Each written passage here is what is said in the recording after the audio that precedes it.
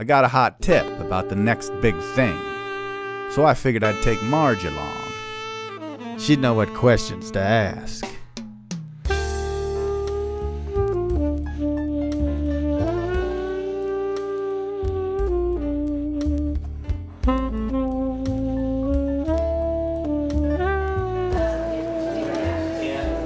Hot tip.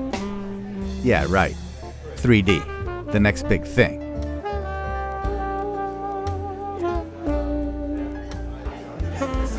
From a distance, I kept an eye out while Marge worked the room. I was laying low and staying under the radar. That's when Cameron spotted me. But Cameron knows the score, so he didn't blow my cover. He just walked on by. So I got back to the matter at hand. Alex Ben Block, the man with the magic lapel pin. Marge took charge and suggested they have a little sit-down. Well, if this is going to work, I believe in 2010 it's going to get a terrific test. By the time Avatar comes out in 2010, we should have as many as 7,000 theaters in the United States installed with equipment that will allow the projection of 3D. And so far, exhibitors are thrilled. They've been able to not only bring in more in some cases new customers, but they're charging a premium price. Why is this suddenly so popular again?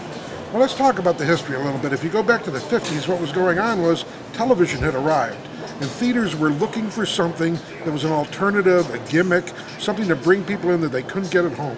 What's happened in the 90s and into the 2000s is the arrival of digital technology. Digital. It always comes back to digital. Well, digital wasn't going to pay for itself. Who's going to install these digital projectors? How much are they going to cost? Who's going to pay for it? And so the big question was, who's going to install those digital projectors? How much are they going to cost? Who's going to pay that cost? You know, the whole digital conversion is being paid for with this virtual print system where distributors, the people who own the movies, are going to pay a fee each time it's distributed over digital, even though there's no physical print to make anymore. And then that money is going to go into a fund that is going to be used in order to put digital projectors in all these theaters. So the exhibitors, for the most part, in the US and worldwide, are not going to pay for the digital conversion.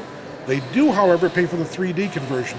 If you take for instance, Real D, which is the leading provider of systems for theaters, has installed 1,600 theater systems so far, 1,400 in the United States, 200 overseas. When you have world-class filmmakers like Bob Zemeckis and Jim Cameron making movies, these are for a big audience, and they're made at a big cost, and so they have big expectations. And so a lot of people, as we talked about at this conference, see the critical point as the launch of Avatar. So about 2 weeks before Avatar comes out, suddenly everybody's going to say, hey, there's 3D. There have been vast improvements in the 3D technologies. It was pretty obvious Ben Block's patience was wearing thin. I could see Marge's persistence was grinding him down, so I gave Marge a signal to wrap it up. So can you speak a little about what's been going on? I didn't want him getting wise to our game. Well, what's happening is that a lot more filmmakers, a lot more distributors, a lot more movie companies are now involved in 3D. And so what we're seeing is not so much a big change in the technology as refinements.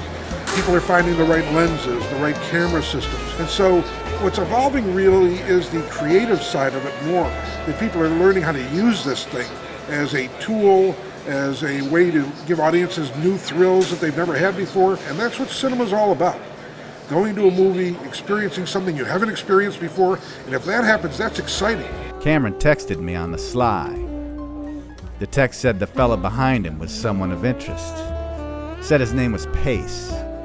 Vince Pace. It said he was a man who knew what's up behind this 3D thing. Yeah, well, I was behind him. And I knew this. He didn't know what was ahead of him. He was about to get a big 3D dose of Marge.